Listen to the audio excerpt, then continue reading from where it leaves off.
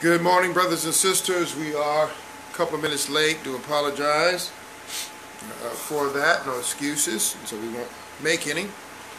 This is an encouraging word. It's sending out that notification to let you know that we are here. Of course, you, I'm sure, know who I am unless you've just recently joined. And so we're certainly glad to have you with us on this morning. Again, it's sending out that notification. We typically like to already have been here a couple of minutes early, and therefore we'd already be getting it in. We won't linger in terms of the broadcast time frame. We do set this time, first and third Sunday, where we have the opportunity to come. We've set this as a time to encourage you, to edify you.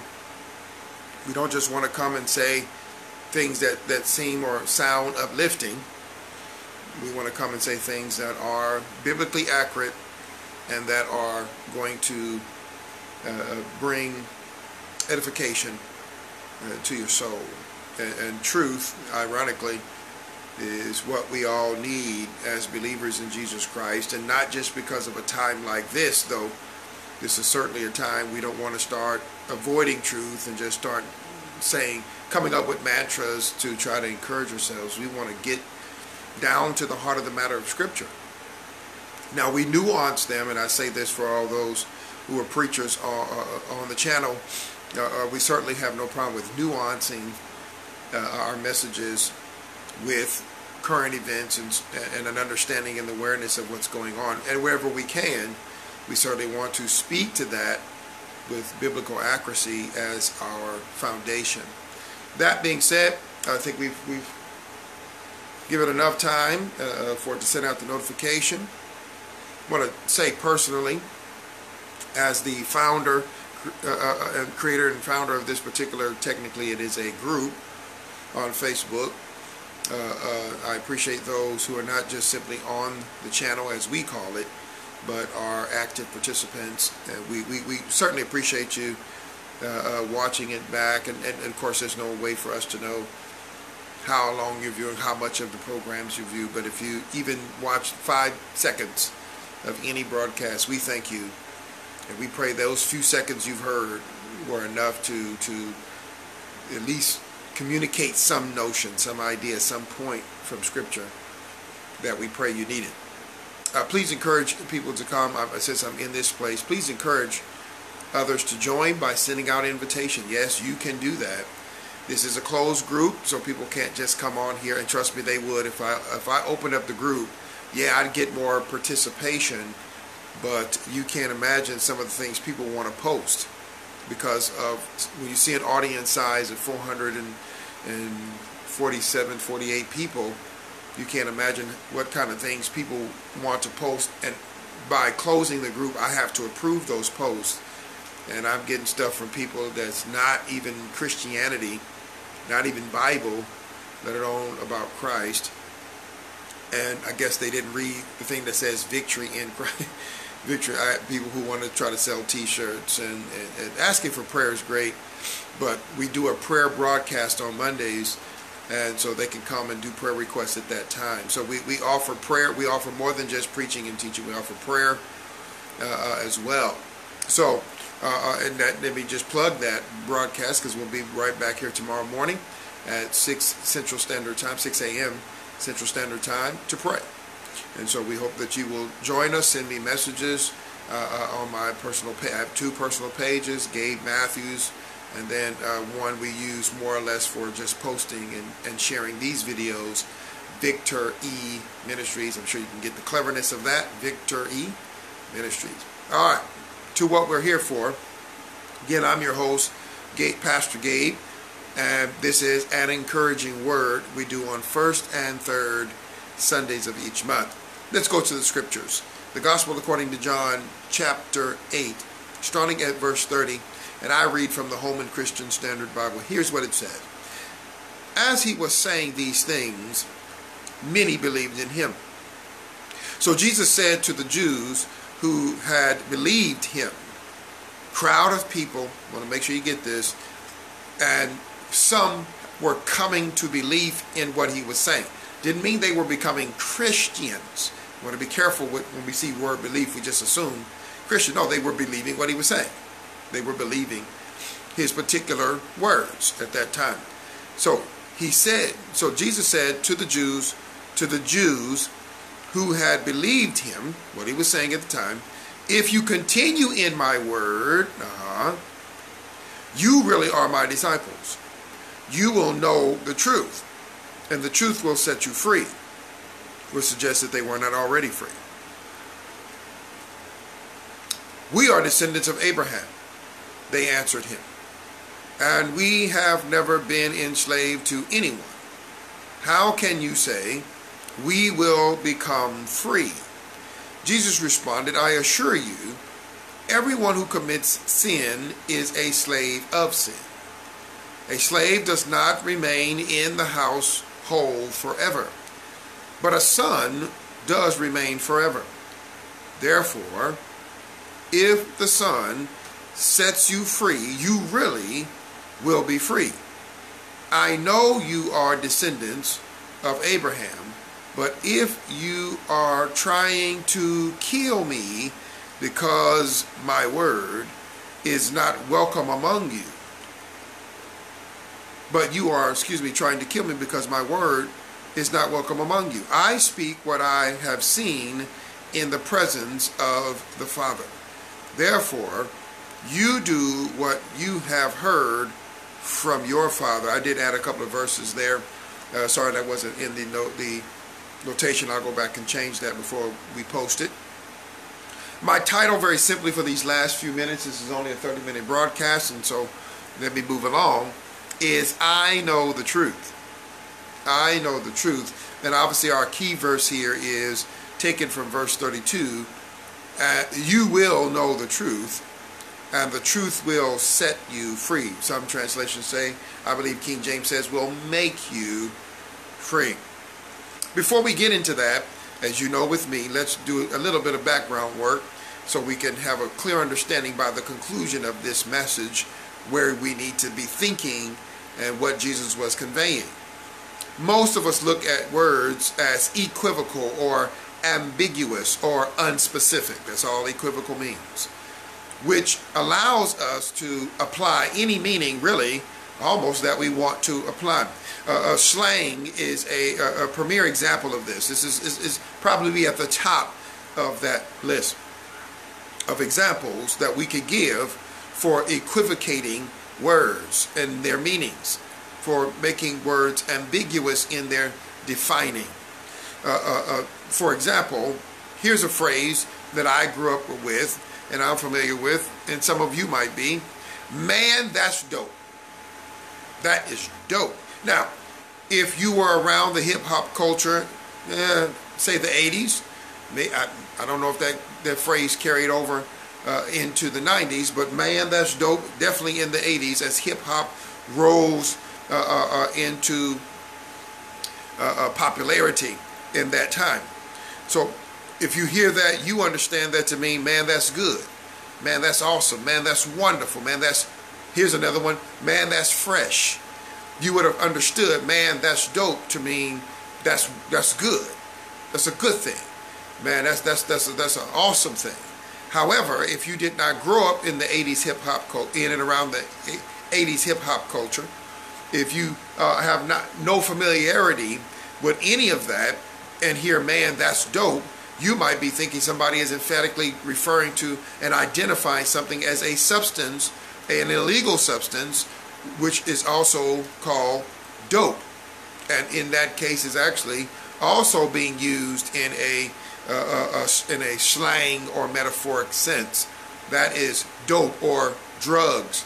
So very simply, depending on your culture, depending on your time frame in which you came to understand certain things that are not being spoken from its denotation but its connotation, you could easily have a different view of how a term or a phrase is being employed.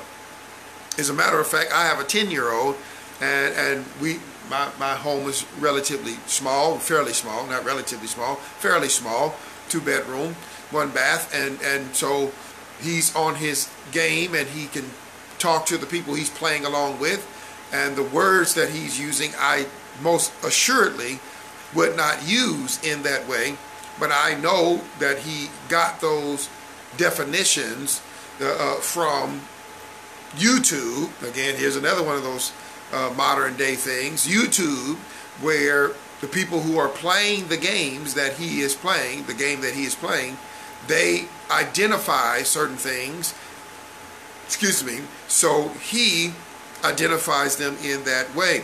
So that is the community. That, as a matter of fact, so I have to try to decipher what in the world he's talking about. I don't know if you've been there, but that's my lot when he is with me. So you have to go through a time of trying to identify, trying to understand the different meanings that people are applying to words. Well, truth is a word that has been victimized, yeah, I said it, been victimized by fads, by a faddish culture, which over the past probably several decades, and knowing the last 10 years easy, has essentially taken the denotation or the actual meaning of the word, and that has equivocated it, has made it ambiguous so that it could be modified and used in a way that it was not originally intended. As a matter of fact, I'm sure you've heard a phrase like this one: live your own truth. Live your own truth. Or how about this?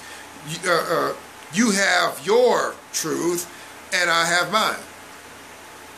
Phrases I've certainly heard in the last 10, 15 years. Live your own truth. Man, everybody's got to live their own truth. Pop culture, movies, on and on and on, television shows, these phrases are employed. Everybody's got to live their own truth. Now, I won't go into this, and I did put it in my notes because I intended on avoiding it, but we call that truth relative. Well, I'm going to make this a little easy for you, right? You have your truth, I have mine. In both cases, the word truth, in fact, if we're just honest, if we're just willing to be univocal and specific and clear and not ambiguous, then what we're really doing is replacing the word opinion with the word truth.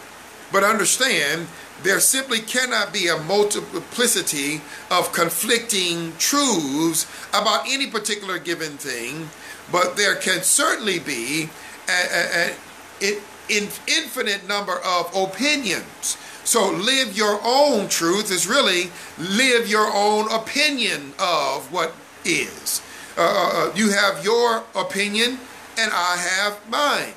Now, when I was a child and in my teen years, there was nothing wrong with the word opinion, because it was clearly understood that opinions, if the opinions had not been corroborated, there was no evidence given to set that opinion in a position of facts, or on the basis of facts to call it truth, then we understood that we were not to equivocate or try to replace or try to diminish or try to beguile in any way. No, we simply said that that's opinion. As a matter of fact, I got corrected more than once in my upbringing when I said, yeah, this is the truth. And then I was told by parents and others, typically in authority, no, that's just your opinion. But in a time of relative truth, where all truth is truth, all opinion is truth, then what we've done is replace the word opinion with the word truth. And indeed, and in fact, by doing so, these multiple conflicting truths about any particular thing, there cannot be an endless, be an endless number of opinions with varying degrees from whatever is the actual truth. But by doing this, by equivocating or making it ambiguous, the word truth ambiguous, now we can walk around, yeah, I got the truth. Yeah, I got the truth. Yeah, my truth, your truth. Now, I could get into why we might do that, but understand, I think, I would hope it's probably pretty clear. The word truth really does have an actual meaning, and so to equivocate it and then regurgitate it back out as to say its opinion, is to really say that my opinion should be taken as truth, which is why we have to say, because that doesn't work, let me go on and get this in, because that doesn't actually work, guess what we had to do? We had to come up with the next phrase, which is live your own truth. Basically, live your own opinion, which people do anyway. Last I checked, people live their own opinion anyway. Let me move on. Let's not camp there.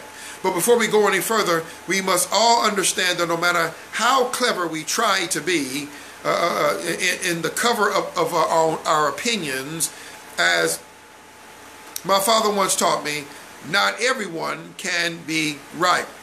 Not everyone can be right. This is especially true where truth is involved.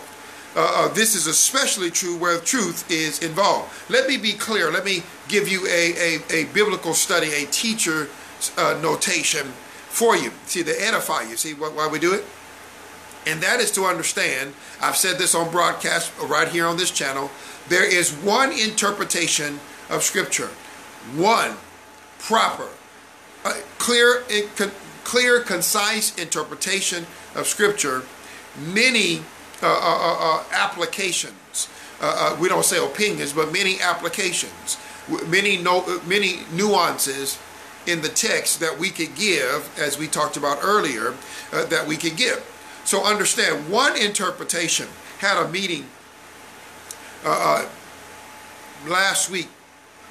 week before last, with a gentleman, and he was telling me about a meeting he had, or really just a gathering he had recently at his home, and how he shared his views with a dear brother and sister, whom I know, I won't call anybody's names, whom we know attend the place of fellowship where we attend. And he went on to state, and I admit that it was unfortunate, I'll say it that way, went on to suggest that a view of Scripture that he held was in opposition to their view, but he relegated those different views to basically, really, in a sense, opinion. Even though he stated that his view of Scripture is accurate, he didn't use the word, but that's what he was conveying, on the basis of, I see this all through Scripture, and I'm sitting there going, okay, and I've heard those individuals up teaching and talking, and they've been preaching, and know their view to be wrong. It is not a true view of Scripture, and yet I could tell how desperately he wanted to equivocate. Well, they have their view and I have mine, and I'm not saying mine is better or this, that, and the other. And it was unfortunate to hear him do that.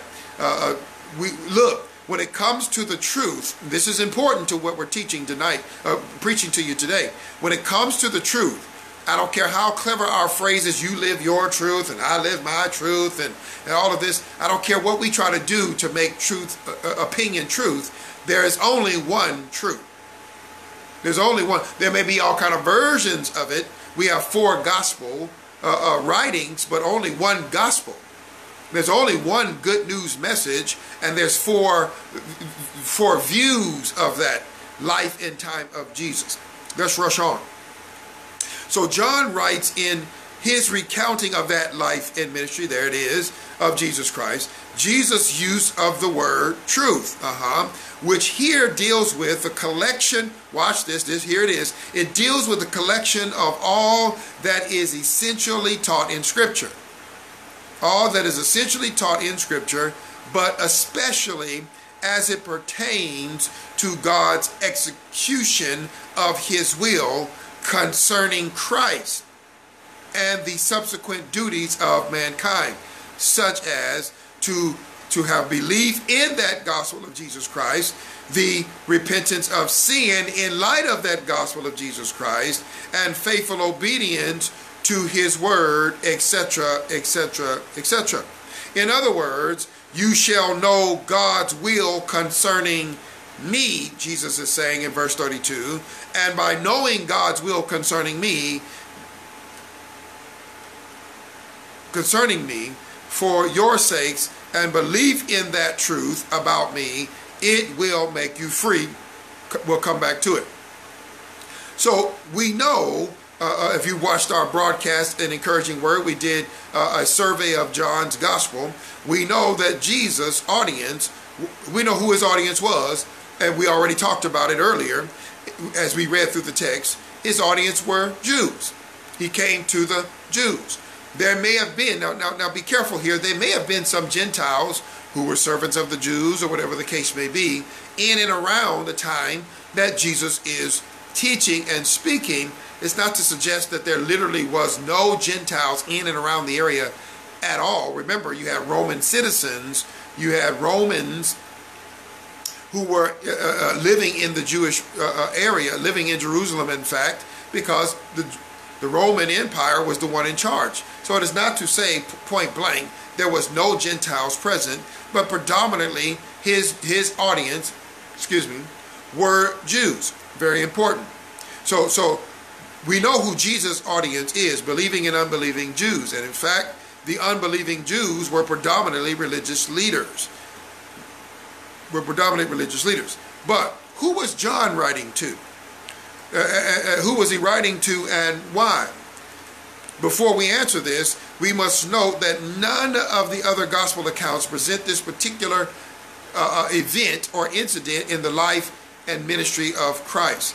None of the other gospel narrators offer their perspective, on how these particular events or this particular situation went down.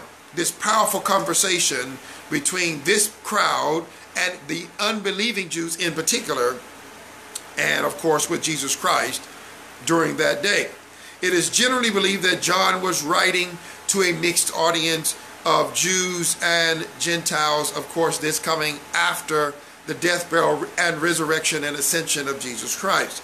So now, well into the first century, John has sat to pen his gospel, and it is generally believed, because he used, watch this, we've already talked about it, phrasing, that words and phrases that had meaning to now, if you will, the global, as they understood it, audience, a body of believers, those coming to faith in Jesus. So now it wasn't just exclusively Jews coming to faith in Jesus. Now you have Jews and Gentiles, and the Gentile word is a generic word for really any non-Jew. So you had people who were from multiple cultures, multiple backgrounds, multiple communities, multiple social, economic, social, political standings, and John is using phrases, generally speaking, it is understood, from not only the Jewish heritage, but also from the Greek heritage, with Greek being the predominant language, Koine Greek as a matter of fact, of the first century. That being said, what was his goal then? What was his goal? Most scholars cite the author's own words in trying to answer this question. The Gospel according to John chapter 20, verses 30 and 31. You don't have to turn there. We don't have much time left. 30 and 31 clearly states why he wrote this version of the events of Christ's life, why he wrote his version of the Gospel, and therefore included chapter 8 and those things that happened there. Here's what it says. And truly Jesus did many other signs in the presence of his disciples, which are not written in this book, John admits, but these are written that you may believe. These are written that you may believe that Jesus is the Christ, the Son of God, and that believing you may have life in his name.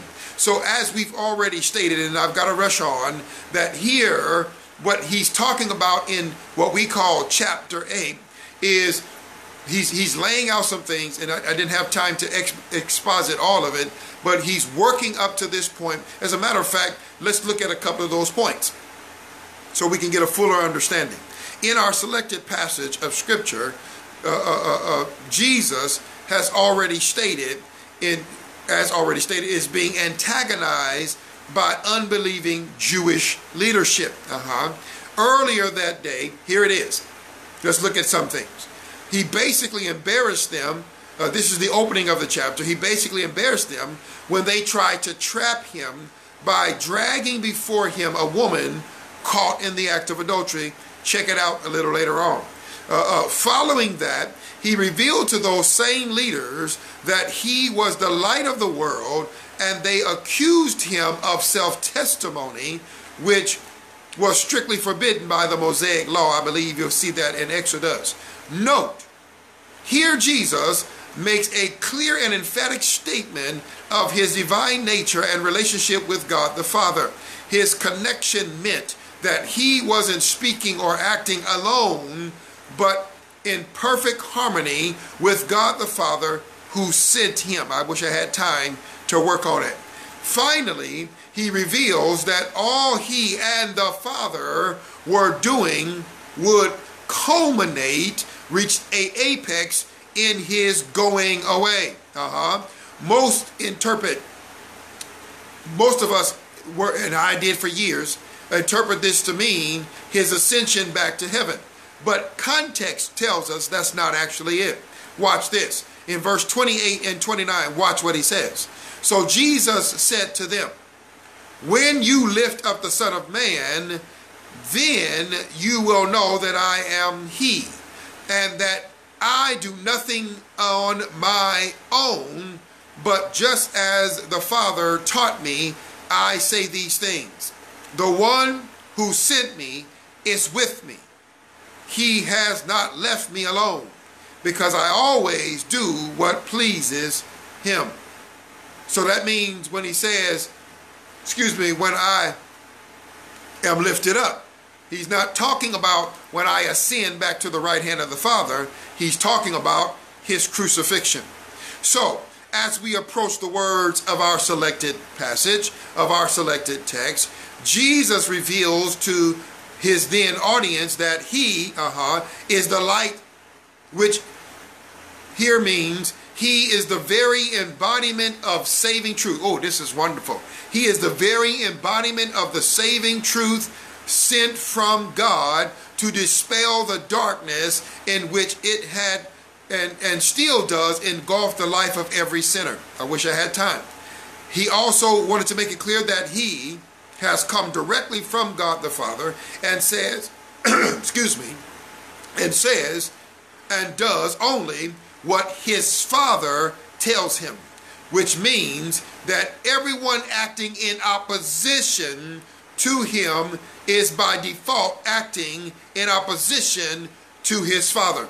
I wish I had time, but you can glance over in a few minutes when I'm done to chapter 14, and he said to them, if you've seen me, you've seen the Father. And Thomas said, well, show us the Father. He said, how long must I be with you that you don't recognize, and I'm paraphrasing, that I come from the Father? And as he just said in this incident, I am from the Father is with me and has never left me, which means, brothers and sisters, everyone who was standing in opposition to him, everyone who would call out, crucify him, crucify him, crucify him, was essentially saying, this is how we see the Father, because the Father is in him.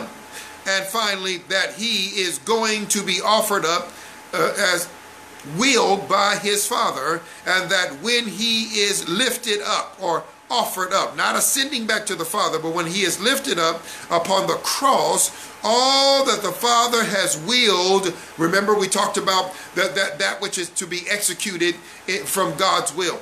That's what we said truth is in the text. So upon the cross, that the Father has willed to be completed in him will be done. Finally, my brothers, we are over time, but give me, if you would, grant me so graciously a couple of more moments. In conclusion, that is why I read verse 30. Do you remember? I read verse 30 because what he was telling them was and is good news, ladies and gentlemen, that they may believe. So then verse 31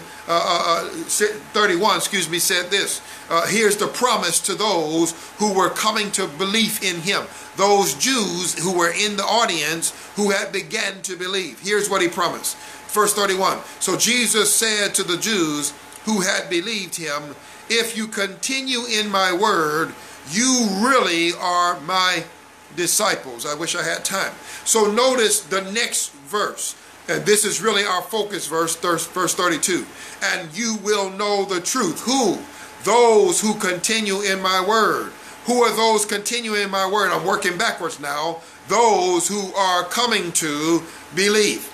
Those who are coming to believe, those are really my disciples. How do you know that you're really my disciples? Because you continue in my word. And if you continue in my word, the deliverance hasn't yet come. Repent, for the kingdom of heaven is at hand. Access is at hand. Remember the message that he was preaching. I wish I had time. So understand, you shall know that truth. If you continue in my word, you will come to know that truth. And I tell you this truth. Remember, and he is the very embodiment, he is the very embodiment of that truth that the Father wanted conveyed. What is that truth? The very truth is the good news. The very truth is the gospel. The very truth is that which, here's what it says, that proceeds from God, and that its effect is undeniable, is the last part of that verse. Why is the effect undeniable? Because you shall know that truth, that the word that you're walking in, you shall come to know that truth. You shall come to understand the very word that proceeds from the Father, the very will of God that he wants executed, which is salvation. I don't have time to go into it. As a matter of fact, let me close my Bible. Let me close all of this out so I won't keep going. Understand, brothers and sisters, and I appreciate you giving me a few more moments. Understand what he says in the verses that proceed from 33 on to 38. He said, the sinner, the slave does not abide in the house forever, but the Son abides in the house forever. What do you mean, Jesus? Whom the Son set free is free indeed. And so what I've come to do, since I'm abiding in the house of God forever, I have come to set those who are enslaved to sin. I have come to get those who are trapped in sin. Well, what did they say? Because they didn't understand, they didn't get it, that we have never been enslaved, which is strange to say considering they were under Roman rule. But anyway, we have never been enslaved. They didn't understand you are enslaved. One man said, Bishop Jones said, you are enslaved to what is a deception. You are actually enslaved. You just don't realize you're enslaved to sin. But I'm here to encourage you, my brothers and sisters, before we get out of here, that Jesus is that truth, and you shall know the truth. I want to tell you, I know the truth, and it has made me free. It has set me free. And if you are on this channel and you are a believer in that same Jesus Christ, who is the embodiment, Colossians, I told you I don't have time, but Colossians chapter 1, he is the very exegete of the Godhead. That's what it means there. He is the embodiment of the Godhead. He is the very truth in chapter 14 of John, that he is the way, the truth, and the life. And if you believe in the Father, believe also in me, for in my Father's house there are many rooms. And if it were not so, I would have told you. I go away to prepare a place for you, and where I go, I come again to receive you unto myself, because where I go, you shall be with me. Understand, I know the truth. And I pray, brothers and sisters, you know the truth. No, not an opinion being packaged as truth. There it is. No, the truth. One singular truth. There is no other way to the Father but through the Son. And you can't come to the Son unless you're drawn or dragged by the Holy Spirit. There it is. I better end right there, because I can feel that thing bubbling up on the inside of me. I beg you, I plead you, just in case there so happens to be a sinner who's watching this, I beg you, come to know the truth. Why? Because whether you want to accept it or not, Paul picks this up in chapter 6. I told you, chapter 6 of Romans, that we are slaves to sin, and Christ came to set us free, and whom the Son set free is free indeed. I'm going to shut it down. Be blessed. Have a wonderful July 5th. Have a wonderful day. For those living around where I live, it's a little rainy, but ain't no rain gonna stop that truth. Ain't no rain gonna change that truth. We are free. We might be a little wet, but we are free. Might be a little hot here in the South, but we are free. We might be dealing with COVID and dealing with all kind of crises. We are free. You might have lost your job or be laid off and worried about the climate, the economic climate, the political climate. But if you are a believer in Jesus Christ and you know the truth and you continue in that truth and you walk in that truth, you are his disciples and you are free. Be blessed.